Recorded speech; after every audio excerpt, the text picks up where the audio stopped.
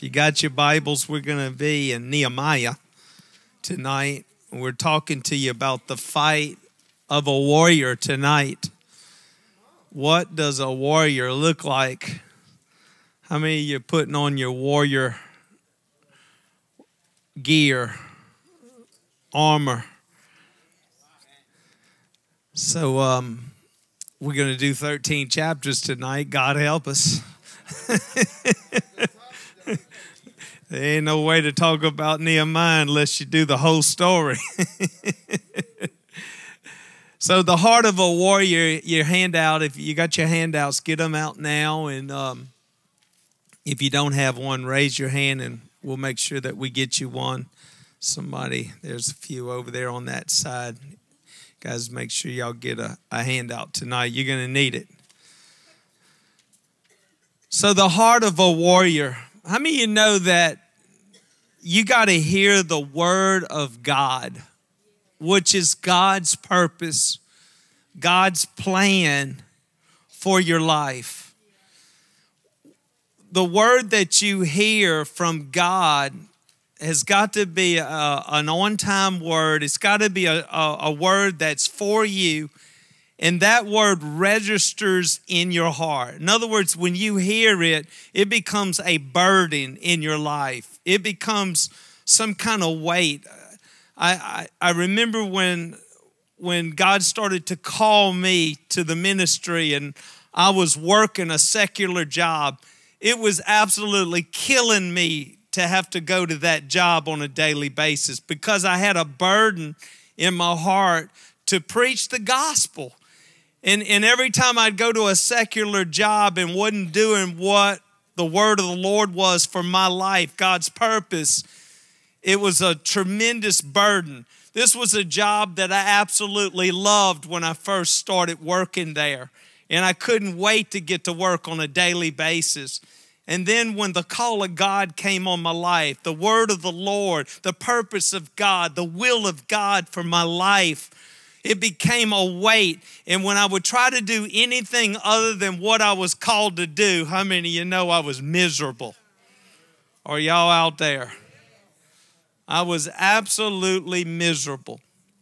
And I bored as long as I could. And one day I just came in and told Sister Jeannie, I said, I just resigned today. After I picked her up off the floor. She said, you did what? What are we going to do? I said, I don't know what we're going to do, but we ain't doing that no more because I cannot go back to that job one more day. I got to follow my heart. I got to do what's in me. I can't keep going against what God has placed in my heart. I don't know what we're going to do, but we ain't going to keep doing the same old, and get the same results, right? We got to change because God is moving us. God's doing something different in our hearts and in our lives, and I've got to follow the word of the Lord that he's speaking to my heart. So Nehemiah heard the word of God in his heart. Here's what happened. It really overwhelmed him. It overwhelmed him. It caused him to sit down. It caused him to weep. Listen, what makes you weep? What makes you pray? What makes you fast? What makes you moan and groan within you? I just thought just for a second about Mary and Martha when they met Jesus and Mary came out and Lazarus is dead and Jesus, when he saw Mary weep the worship, he groaned, he moaned within his heart and in his life. A righteous anger rose up in him. Listen, when you got the call of God, when you have the word of God, some kind of purpose God's called you, it causes you to moan. It causes you to groan on the inside of you. Listen, how do I know what I'm called to do? How do I know what God's will is for my life? What keeps you up at night? What makes you pray? What makes you weep? What makes you moan and groan on the inside? That's your call.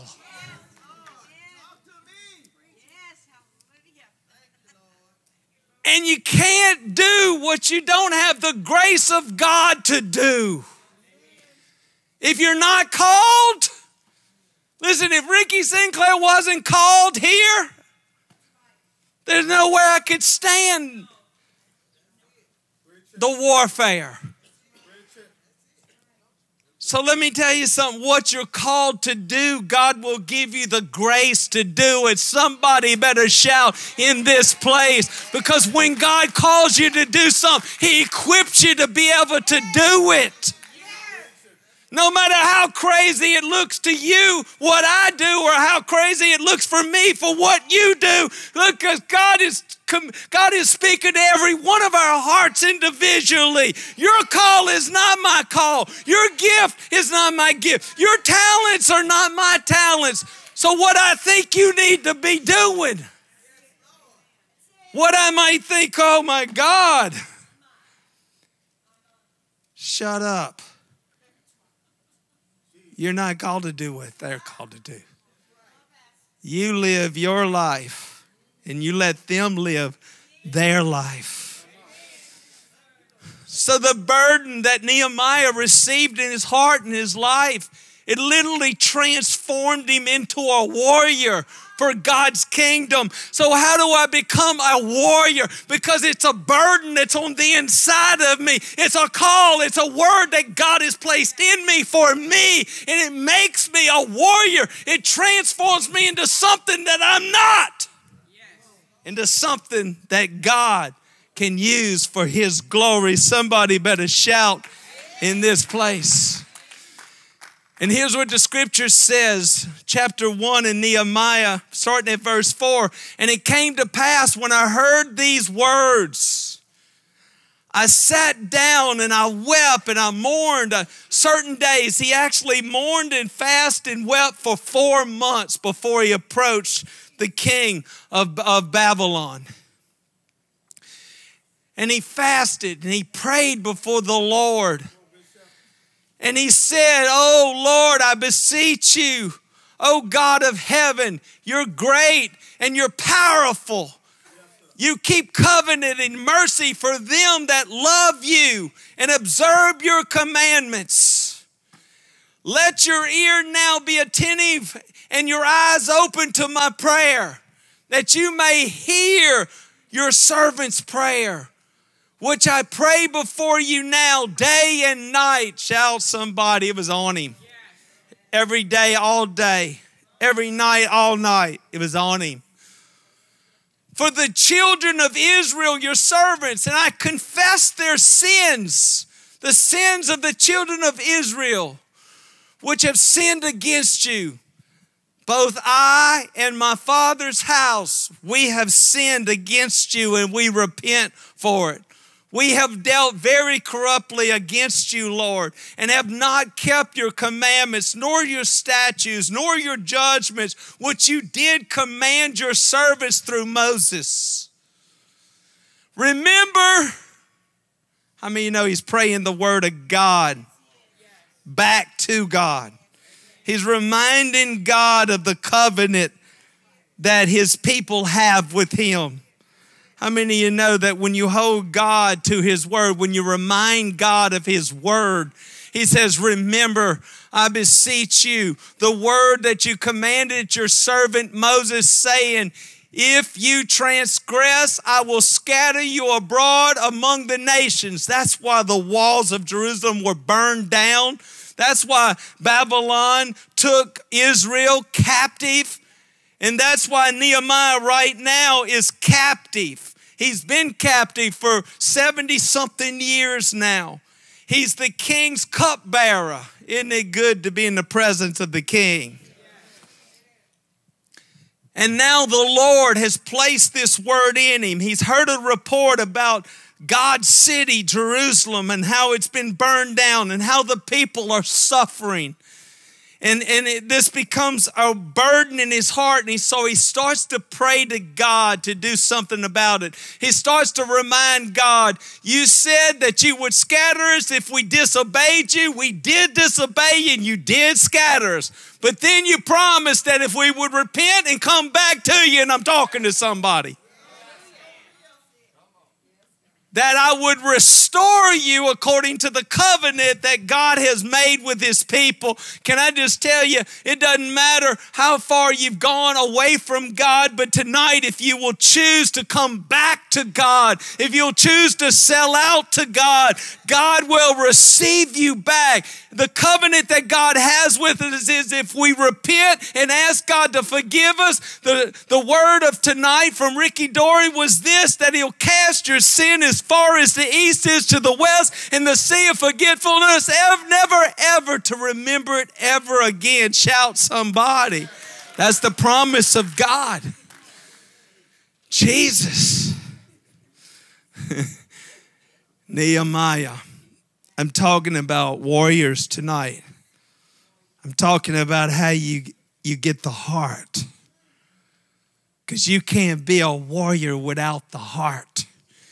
And you can't have the heart without the word of God, his purpose. And this is how you have the heart of God. This is how you do great things for God and his kingdom. His purpose for your life. Come on, shout somebody. But if you turn unto me and keep my commandments and do them, though there were of you cast out unto the uttermost parts of heaven, yet will I gather them from all over and will bring them unto the place that I have chosen to set my name there, the city of God, Jerusalem. And this is what Nehemiah is praying about. Now these are the servants and your people, whom you have redeemed by your great power and by your strong hand. How many of you know the Lord's got a strong arm? Oh Lord, I beseech you, let your ear be attentive to the prayer of your servant and to the prayers of your servants who desire to fear your name, reverence you, and prosper. Look at your neighbor and say, prosper. I pray thee, thy servant this day, grant him mercy in the sight of this king that I'm about to approach. For I was the king's cupbearer. Can I just tell you, number 2 in your handout, God honored Nehemiah. God honored and answered Nehemiah, his heart, a warrior's heart, and a warrior's prayer. It was the will of God. Nehemiah reminded God of his covenant. He reminded God of his promise. Here's successful prayer. You find God's promise in his word. Then you pray God's word back to him. And when you pray God's word from earth back to him, heaven answers your request because it's God's will and his purpose for your life. And he sends the answer back down and your prayer becomes answered. That's how it works. But it's always about God's will. So the king of Babylon gave Nehemiah, gave him the right to go. Now he's in captivity. He's the right-hand man of the king. How many of you know you don't want to let go of your good help? But God gave Nehemiah favor before the king. How many of you know that when a man pleases the Lord, he makes even his enemies to be at peace with him? Listen, I'm telling you, favor comes upon God's precious people. I've seen favor over and over and over in all of our lives. Just things work out right. All glory to God. It's because of the favor of God.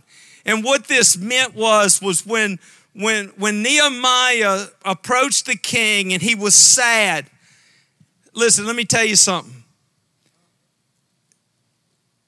You didn't come in front of the king with a bad attitude. This ain't no democracy. This ain't a theocracy either. This is a dictatorship. King is the boss. He's total authority. He runs everything. And when you're in his kingdom, you don't own yourself. He owns you. He owns all the land. He owns all the houses. He owns everything. Because he's the king. It's all his.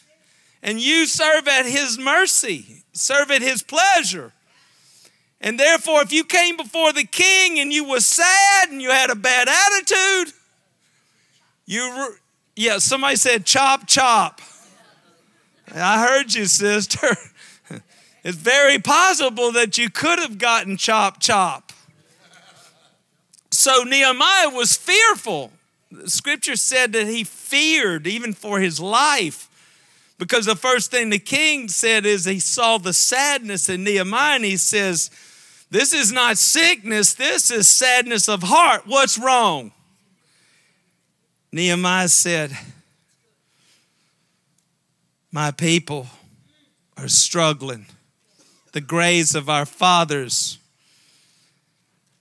have been overgrown with brush, and our walls of our city are burned, and what little remnant of our people that's left are in jeopardy because there's no safety. There's no wall of protection.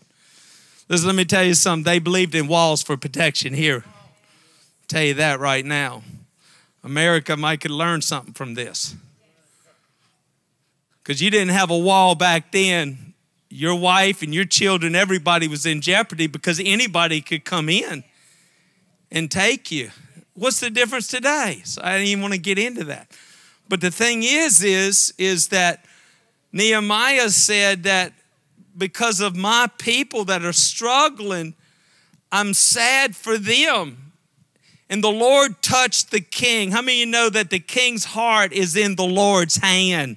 The Lord is able to speak to a secular person even. The Lord is able to even move a secular person for the will of God. Listen, God is able. And the Lord, and Nehemiah said, the reason why I'm sad is because my people are in jeopardy. And the king said, well, what's your request? Shout somebody. Wait, I'm a prisoner. I'm in captivity. I'm locked up. What are you requesting? I'm requesting that you let me go. That you give me all the money I need. That you send an army with me to protect me. And let me go and rebuild the walls of Jerusalem and become governor of that region to oversee my people. And the king said, okay, how long will it take you? And so the king wrote him a letter. Come on, shout somebody. I'm talking about the will of God, the purpose of God. I'm talking about a warrior. I'm talking about you've got a word from God in your heart. A word that's burning, a word that's a burden, a word that's causing you to weep, a word that you can't eat, you can fast. A word that's making you stay up night and day to pray to God that God will cause this great work to come to pass. And now the Lord gives you favor with a secular king. He takes you out of captivity, gives you all the money you need and all the protection you need. And then he gives you permission to go into the king's forest and get all the trees you want so you can rebuild the walls and the gates. There's 12 gates too. I'm going to study those gates one day and preach them as well. So Nehemiah then gets a vision. He's got permission now and he takes off. Nehemiah told of the work that needed to be done to the elders and to the rulers and to those that were in Jerusalem when he got there. By the way, when he got over there, Sanballat and Tobiah, when they heard that he was coming to rebuild the walls, how many of you know that not everybody's going to celebrate your vision? Not everybody's going to go with you. Not everybody's going to have the joy of the call of God that's on your life. Not everybody's excited you got saved. Man, they used to talk about you when you were a sinner, and now you done got saved, and they still talk. Holy roller. You think you better than us. We've always been this denomination. We were born this. You're a traitor.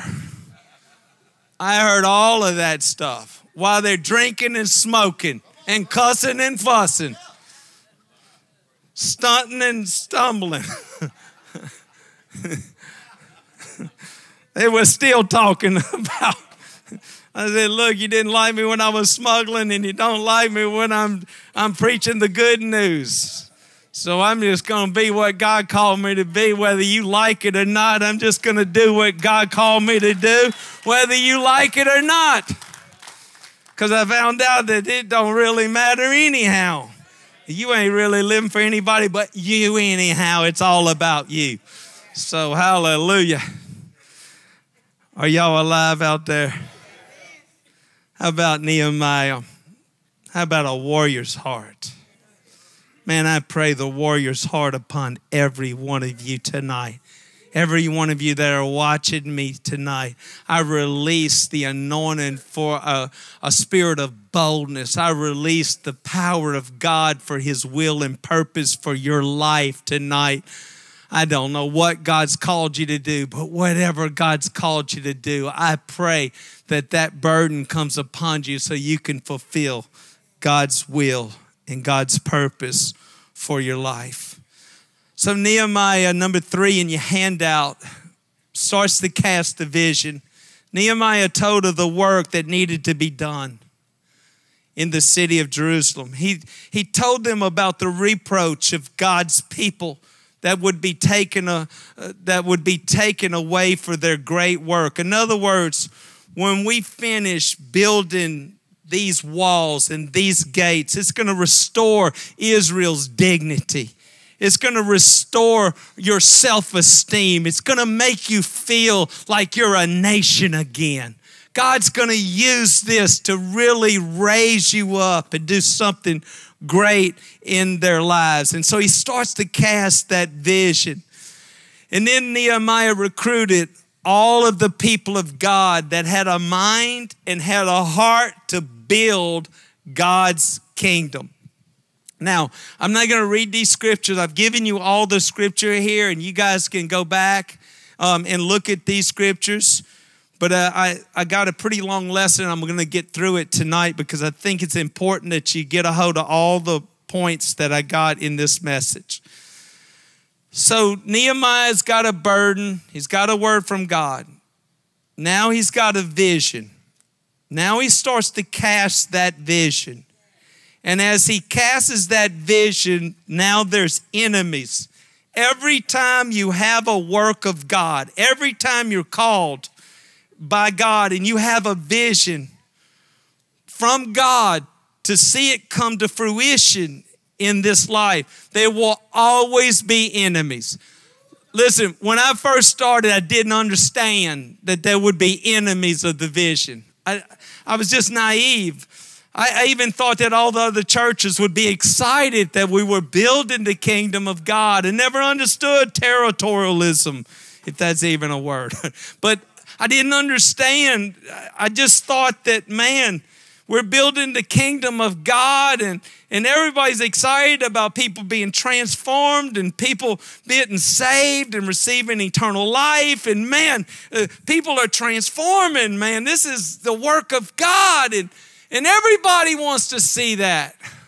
But I didn't understand that there would be enemies. And so immediately, here comes the enemies of your faith. The enemy mocked. They laughed. They became angry at the work of God. What? You're mad at me for telling people good news so they can have eternal life and live a great life here, because when you get saved, you get out from under the curse and you get under the blessing, and you're mad at me for that. Some kind of way I'm doing something wrong. Critics. So the first enemy was criticism. Critics always think they can do it better than you. Critics always think they know more than you know. And you're the one that has the vision. My answer is you never let critics control you. And you always outlast the critics that come against you. So probably the first enemy of your vision, of your faith, will be people that will criticize you. You just outlast the critics. That's all you got to do, is just outlast them. You just keep doing what you were called to do. And you don't worry about people that are cynical and critical of you. You just keep moving forward in the name of Jesus Christ. Somebody shout, help me out a little bit. Shout a little bit. The next thing was conspiracy. Somebody will always try to conspire against you. It never ceases to amaze me. Who in the world has time to sit on a computer and attack you and write articles about you and spend their day trying to find something wrong with you? Sitting in your parking lot, spying on the church to see what's wrong with the church so we can get them. What? Until the attacks, I never knew the effect that we were really having in the kingdom. When the live news truck showed up, I said, oh yeah, we're doing something. Hallelujah.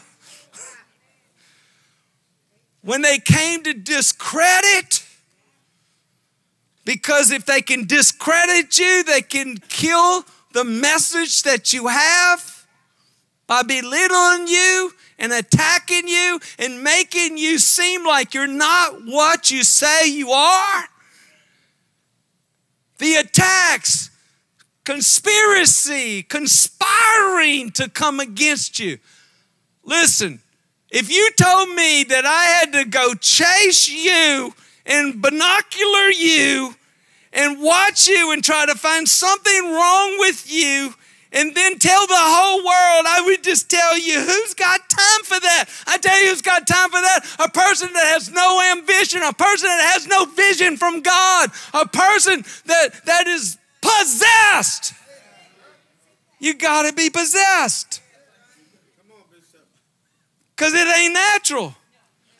Have you thought about going to work and providing for your family? You know, the same word that I preach is the one that says that if you don't take care of your family, you've denied the faith. Jesus.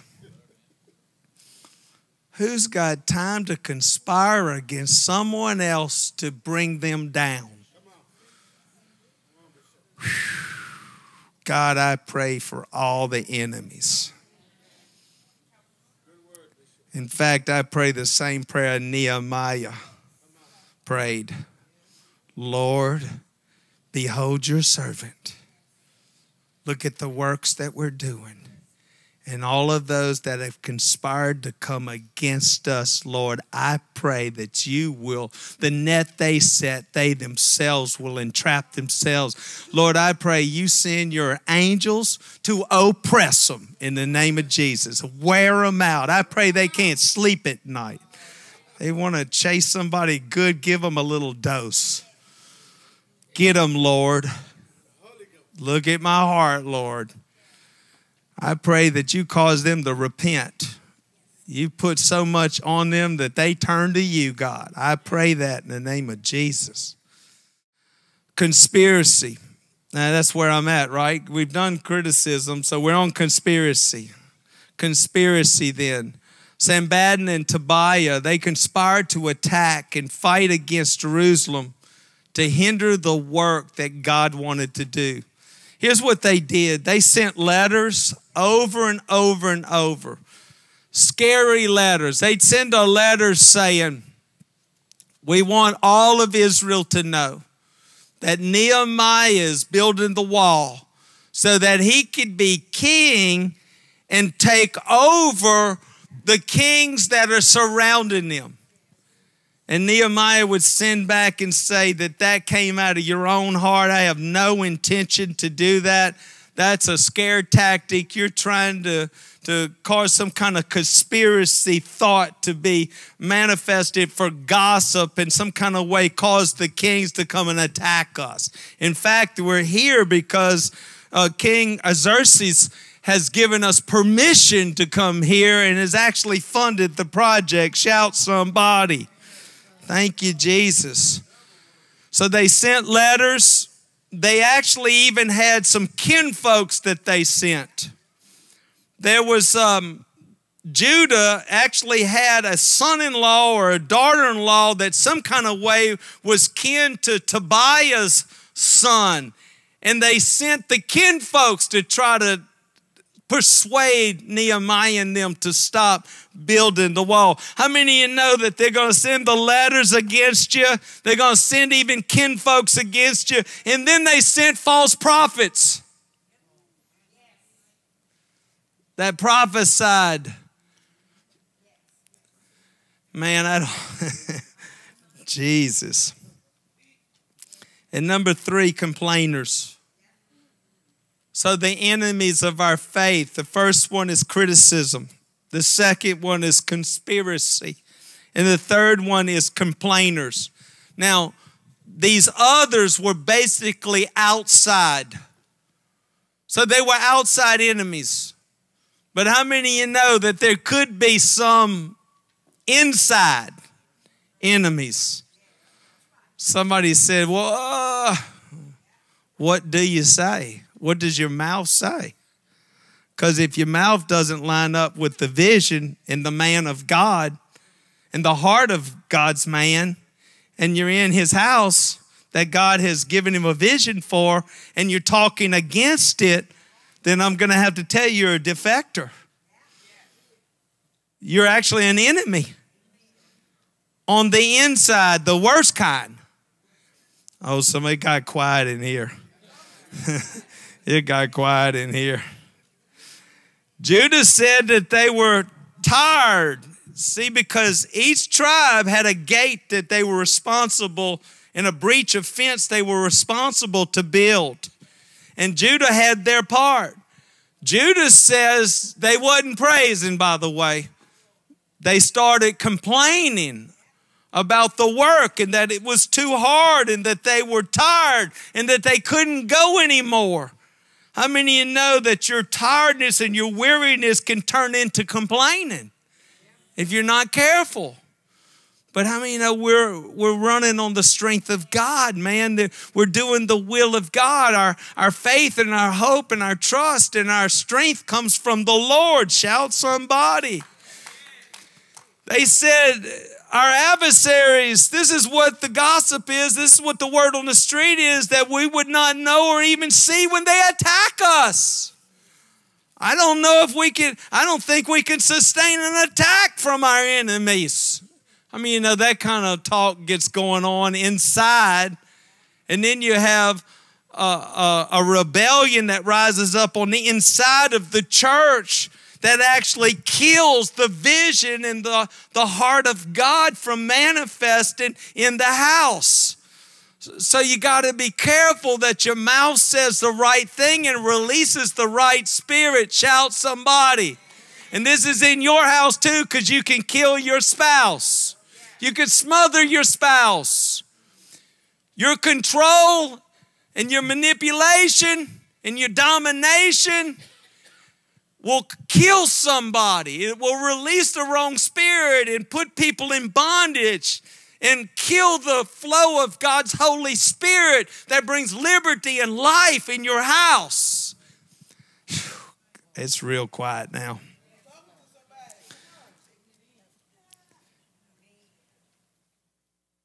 They said, Judah said, they will come from all around us and there's nothing that we can do about it. They'll take us. Church members must make sure that everyone has something good to say. I'm going to tell you straight up, I don't want to hear it. I don't want to hear we can't. I don't want to hear it's too big. It's too small. If only we We need to do it like this. No, you need to get in formation. You need to get your butt in place. You need to be the body of Christ. You need to do what God has called you to do according to your gifts and your talents. We must never complain in this place. We must never speak against the vision of the house of God. Never speak against the man of God that God has given a vision to. You will destroy what God is trying to build. A foolish man tears his own house down with his own hands. Foolish man or woman does that. Foolish. I tell you, while I was in the prayer room, I hesitated about get your butt in formation. But the Holy Ghost said, no, you tell them straight up, get in your position, boy, and stop back talking. Do what you're called to do. Be who God has called you to be. Do what you're supposed to do. Can I get an amen? Why? Because the man that says it can't be done should never interrupt the man who is doing it. Never. Never get in the way of a doer. The man is doing it, now you're faulting him. Have you lost your mind? When Judah was discouraged and they were releasing the discouragement amongst all the tribes, somebody shout. Nehemiah came up with two things that he told them that they must do. He said this, remember the Lord, that he is powerful, he is glorious, he's great. And remember the reason why you're doing what you're doing. We must never forget the cause. We must never forget the reason why we do what we do in this place. And he told them the reason why you do what you do, you are a warrior fighting for your brothers. You're a warrior fighting for your wives. You're a warrior fighting for your children. You're a warrior fighting for your house. You're a warrior fighting for your city and for your community. You are a warrior. The reason why you're fighting, the reason why you're standing is because you love God with all your heart and you love your family and you're fighting for what is right. That's what he said. Never forget the reason. Your focus is the reason. Your focus is not your enemies. You can't look at your enemies and get anything done for God. You got to look to God, and you got to look to your family, and you got to fight with all that's within you for the glory of God. You are a fighter. You're a warrior. You got to fight. Y'all gonna make me lose my voice tonight. You guys got all the scripture to back up everything that I'm saying. So what was the result? The result was this. The Lord fought their battles. When their focus was God and their family, the Lord fought their battles. Why? Because everyone started praying. Everyone came together in unity and in one accord. Listen, let me tell you something. We can't do anything for God unless we're all in this thing together. Listen, this church is going to take all of us coming together. You guys got to get behind me, man. If we're going to take this city, if we're going to take this region, if we're going to take this world, we got to do this thing together. I can't do it by myself. This is the body of Christ. Jesus is the head. Shout somebody. I got a vision from God. We can do it. We are well able. Listen, we're doing it for the Lord, and we're doing it for our families. How many of you want to see your kids in heaven? How many men want to take your wife with you to heaven? That's what I told my wife. You going to heaven with me, girl. Because we going to serve, as far as me and my house, we going to serve the Lord. I done already done the stupid thing. I got the t-shirt and all that good stuff that comes with it. Is it really good? And I ain't going back. My eyes are focused on the mission of God. And I choose to fight and to die for what I believe. I believe in you, Lord Jesus. I believe in heaven. I believe that this is the will and the purpose of God for all mankind, and I'm going to fight not only for myself, but I'm going to fight for every human being on planet Earth, and I'm going to preach the good news with everything that's within me, everything you created me to be. I'm going to release the anointing of God. I'm going to release the authority of God's kingdom everywhere I go because I believe this with all my heart. I am totally committed and sold out to you, Lord. My focus is you, Lord. And I'm very happy to die for what I believe. I'm very happy to lay my life down for what I believe. Because if you don't have some reason, something to give your life for, what are you doing, man? What are you living for? What? You got to have a cause. You got to have a reason.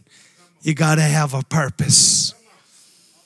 You got to have a God purpose. You got to have God's word. Or life means nothing. Life makes no sense without God. Shout somebody. I already did it without God. So what did they do? They fought their battles. They rebuilt the wall of Jerusalem, the city of God. They did it in record time. They did it in 52 days. They rebuilt the whole wall of Jerusalem, and it stayed burnt for over 100 years. In fact, Ezra tried to rebuild it, and Sanballat and Tobiah attacked him, and they quit the work. Because there's always enemies of our faith that come against us. We got to press on. Nehemiah, when those devils came, he withstood them. He refused to submit to their accusations. He refused to submit to their conspiracy, to their criticism. He refused to submit to complaining, people complaining on the inside. He told them the reason why we're doing what we're doing is because God is a great God and we believe in Him and His kingdom and we're living for Him and we believe in our families. We love our children. We love our wives and we want our families to live a good life. This is the reason why we're doing what we're doing. We believe in what we're doing because this is the reason. It's the reason. There is a cause. David, before he attacked Goliath, he stood up and he says, is there not a cause? All of Israel and Saul, big old looking strong Saul hiding behind a rock with Israel. Little old ruddy David shows up. Here comes Goliath stomping out, criticizing Israel, and telling them how weak they were, and they were scared, and send a man out to fight me, and whoever wins, they will be the Lord over this region, that nation. And David heard it. David said, who is this uncircumcised Philistine that defileth the armies of the living God? You sissies, what are y'all doing? Is there not a cause? And then he went and got his slingshot. They laughed. Little old guy with a doggone, a little leather and 5 smooth stones. Somebody said he might have had some brothers. David ran out there in the power of God. You know what he said before he hit him between the eyes with a rock? He said, this day, my God will give me your head. David didn't even have a doggone sword to cut it off with. Had to take the enemy's sword and cut his own enemy's head off with the enemy's sword. You better shout. But he said something. He said there's a reason, there's a cause. I believe in God. I believe in covenant. I believe in our families. I'm going out. I got God with me. I'm going to do this giant in, man. I don't know who the giants are in your life, but I know one thing. You got to rise up and say there's a cause. There's a reason why I'm living. I'm going after this giant. I'm going to conquer him. I have a covenant with God. I have the authority. I have power. I refuse to lay down. I refuse to hide. I refuse to sit around while the devil makes fun of me. No uncircumcised Philistine that doesn't have a covenant with God of heaven and earth will ever rule my life. I rule you. I'm in authority here. I have dominion over the earth, not you. And I take my dominion and my authority. So they fought then. They fought to restore Israel's dignity. Man, when those fences came back, they became a nation. God started sending Israel back to their homeland again because something was happening. Momentum was taking place. Are y'all out there?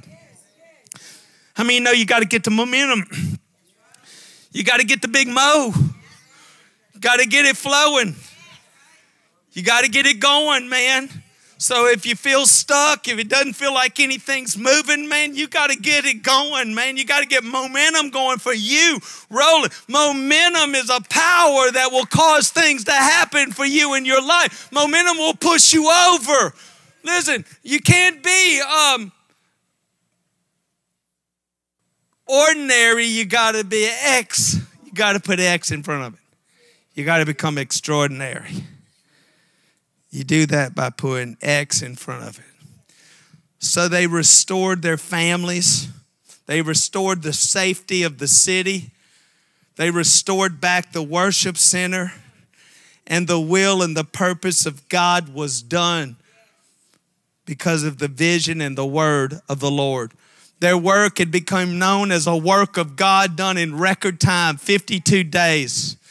What other nations said around them when they saw those walls come back up and those gates rebuilt and the people coming back in, and Nehemiah became the governor over that region. What they said was this is a work of God because nobody could have rebuilt this place in 52 days. Only God could do that. And it became a great witness for the glory of God. Can I tell you, when you live for God, when you sell out for God, your life will become a witness for God. People will see you in your action. People will see God in you by the way you carry yourself. And here's the leader, the pastor's need for the church. We need strong, loyal gatekeepers. We need people that have the pastor's heart. Because you can't build on a people that does not have your heart. If they don't have your heart, you can't be married to them. If they don't have your heart, you can't be in unity. So you have to look for a people. It's not about the numbers, it's about the heart. Because if we take people's hearts that are one and come together in unity, nothing can stop us. But if we have a whole doggone church that has thousands of people and nobody has my heart, nobody has my vision, nobody's really with me, they're still whispering and backbiting and talking behind my back, then what will happen is the insider complaints will kill the work that God wants to do. Because if we release demons in the middle of the work, we'll never be able to get the will of God done for the glory of God. So we got to have each other's hearts. That's why I always say, if you don't fit in this place, please go find where you do fit. We love you, man. We want you. But we only want people that are supposed to be here, man. Because I can't build on people that are not like me. I can't build on people that are not with me. That's why the Lord said, don't be unequally yoked in your marriage. Because you can't build a marriage on people that are not connected. You got to be connected to have anything. Can I get an amen? I'm saying something. You guys are picking up what I'm laying down. So we need strong people who believe in love. They believe in unity. We have each other's back. We're for each other. We need people who are totally sold out to the cause, that give their time, their talent, and their treasure. Because if you believe in what we do, you won't have a problem giving. And we need people who fly in the V formation like geese. I want to close by telling you about the geese. The geese, I don't know if you've ever seen it, but they fly in a V formation. And the reason why they fly in a V formation is they can fly 70% further in that formation. And what happens is the lead goose that's in front of that V, he breaks the main turbulence of the wind that's coming into them.